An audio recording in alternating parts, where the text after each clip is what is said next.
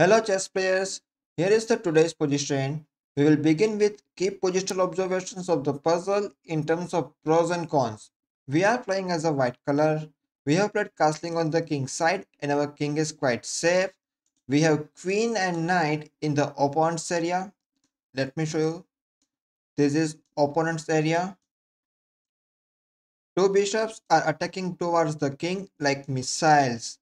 Our dark square bishop is extremely powerful on this long diagonal. Now, let us see the another side of the position. Black has played castling on the king side, but the king is virtual stalemate because our queen is controlling both the squares.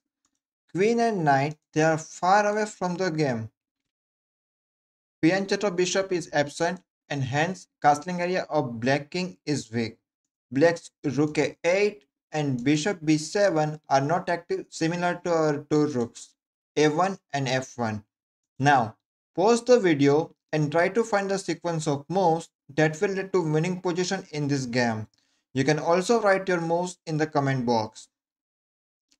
Alright, if you found queen h8 check, amazing. This is unbelievable move. Truly brilliant queen sacrifice because black has only one choice, king capture queen, and now knight capture f7 double and discovered check from the knight and bishop. So because of these two checks, king has again only one square to move, g8, and then knight h6, beautiful checkmate with the combination of bishop and knights. Yes, we can checkmate the game with our knight and bishop. We just have to find the right combination. Now you see, it is very easy to solve any position if we observe the board properly using the technique positional observation. We have solved this tricky position and we might be able to recreate similar position during our game. Hence, it is important to understand the steps that brought us to this tactical position. Therefore, let's begin from the starting. Game started with pawn d4, d5, queen's pawn opening, c4, queen's gambit opening so that we can control the center with pawn e4 if opponent capture the pawn, pawn e6, queen's gambit decline opening, black is preferring decline by pawn e6, knight c3, developing a minor piece and attacking on center squares, knight f6, black is also developing knight using knight opposite knight technique and counter controlling center squares, pawn e3, opening our bishop and controlling center square d4, pawn c5, Tarrasch Defense symmetrical variation, knight f3, developing one more minor piece and controlling two center squares d4 and e5, knight c6, black is also using knight opposite knight technique and counter controlling center squares d4 and e5, bishop d3, developing one more minor piece and preparing for the castling, bishop e7, black is also developing the bishop and preparing for the kingside castling to increase the king safety, pawn takes pawn.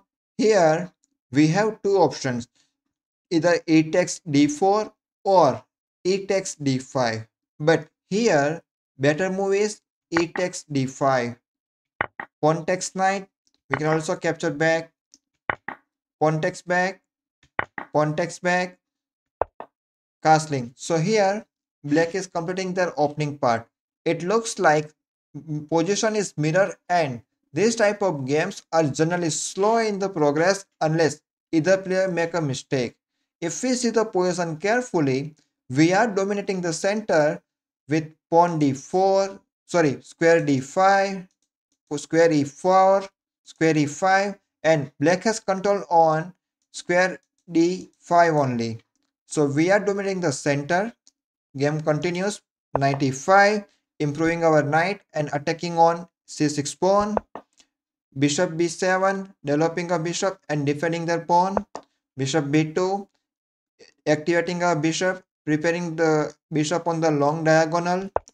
Knight d5, black is improving their knight on the center square. And with this, we get chance to play queen h5 to create checkmate threat on the next turn. Pawn g6. Here, black made a small tactical mistake This creates weakness on g7, h6. Ideally, black should have played knight f6 to defend the checkmate.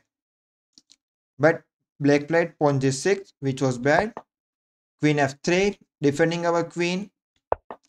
Bishop to d6. Black is now attacking our center knight. Pawn c4. Discovered support to knight, and our pawn is attacking to the knight. Knight b4. Now knight comes in our territory, and the knight is also attacking our bishop d3. Bishop back to b1, defending our bishop. Queen c7. Black is preparing queen bishop battery and creating more attackers on knight. Queen f6. We are also creating two defenders against black's two attacker. Now we have set our queen on f6 diagonal. Bishop e7, and here we arrived at a position, and now you know the solution. Queen h8, a brilliant queen sacrifice. King is forced to capture our queen. Knight f7, double and discovered check from our bishop. King g8 is the only move, and knight h6 checkmate. So this is brilliant checkmate combination with knight and bishop. Remember that aim is not to keep all the moves in our mind, but understanding of piece placement and coordination are important. I have shared PGN file in the description box. Now let me show you the position for the next video. So here is the position of our next video. Check out my other videos and on the playlist. Stay tuned for the next video. Thanks for watching.